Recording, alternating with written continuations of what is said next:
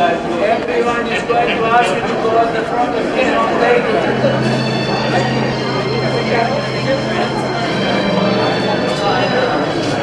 Very nice.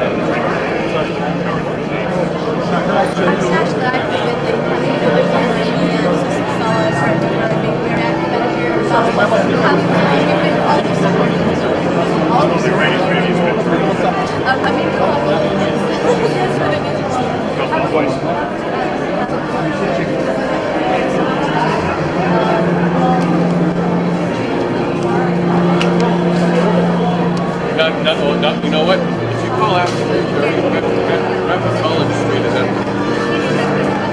That's the only issue. Unless you want to give it another try. It's very hard to make that.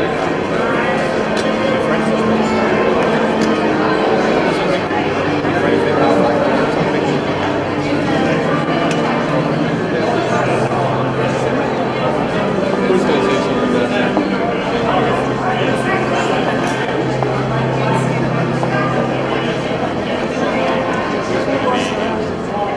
Well, you know what? I was unaware this was real because I didn't know. When did they release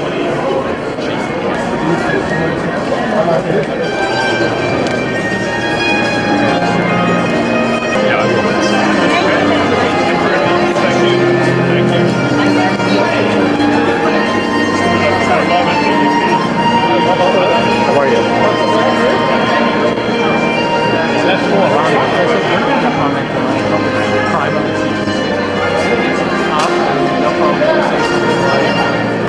Yeah, you know what, they put a little recording. They have their special constable. That's fine. But I take it, they're commenting on the crime, their special constables. That's perfect. Okay, that makes sense.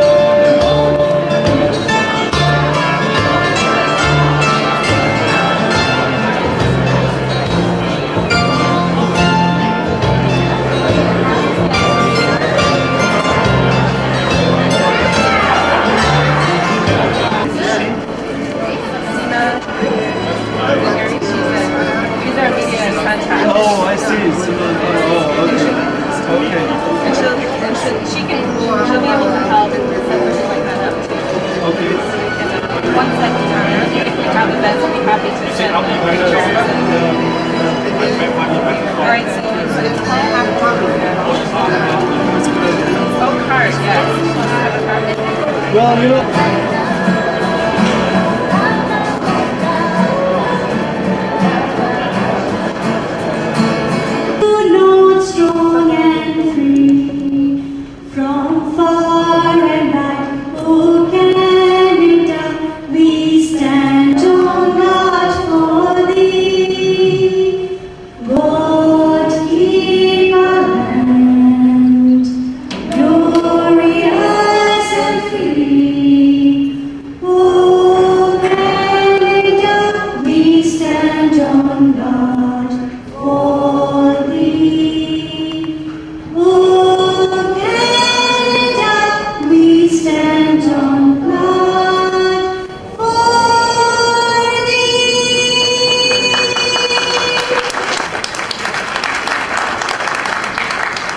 Reg Williams, Director Communication Advisor, PA National Defense. Inland Immigration and Coast Guard, excuse me. Reg Williams, Director, Inland Immigration, Canada Border Services. Anna Peg, Manager, Communication, Canada Border Services. And from the province of Ontario, representing the Premier of Ontario, the Honourable Michael Chan, Minister of Citizenship and Immigration.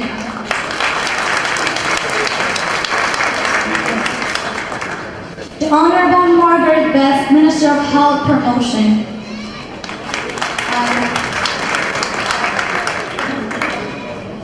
And Mr. John Tory, Leader of the Opposition. Ms. Cara Mary O'Hagan, Senior Policy Advisor, Office of Honourable Michael Bryan, Minister, Aboriginal Affairs. Mr. Mark Pogish, Director, Communications, Metro Police Services.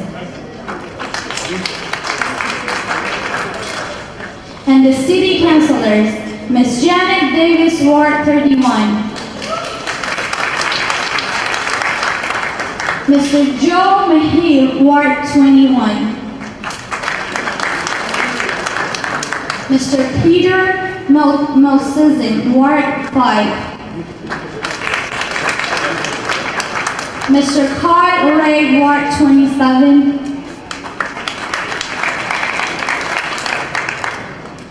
Mr. Michael Thompson, Ward 37. And Mr. John Managas, Director of Communications. Thank you very much, everyone, for that warm welcome. Isn't our MC doing it? Publishes a wonderful magazine about Iranian Canadian women, particularly based in the Toronto region. And I'll come back to that in a moment. First of all, I have to do my duty and acknowledge my colleagues in government, Minister, members of Parliament, representatives of the federal government, Leader of the Official Opposition, Consul General, other Consul Generals, my colleagues on Council. I think City Councillor Adam Giambroni was not mentioned, all of my colleagues. I'm delighted to be here today and welcome you to Toronto City Hall at this tremendous celebration of the talent, wisdom, insights, and excellence of the national ethnic press in Canada. And I do want to thank Tom Saris and his board for their leadership and support of the City of Toronto.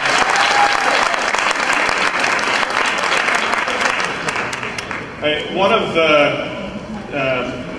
the publications interviewed me while we were walking around and asked me why the ethnic media mattered in Toronto and in Canada. And I said it's because of two things. I said, first of all, we are blessed in Canada and in Toronto in particular because we celebrate the fact that all of us have roots, except the Aboriginal people, from somewhere else. And we celebrate those roots. And the ethnic media has a very important role in allowing all of us in our own languages to remember who we are and where we're from. But it has a very important second role. And the second role is to bring the news about our community, our city, and our country to everyone in their own language in a way they can understand. So to me, the importance of the ethnic media in this country, particularly the over 150 publications and members in Toronto, is it allows us to remember who we are and where we came from, but celebrate who we are today. And we have a tremendous gift in Toronto that I don't believe is matched anywhere in the world.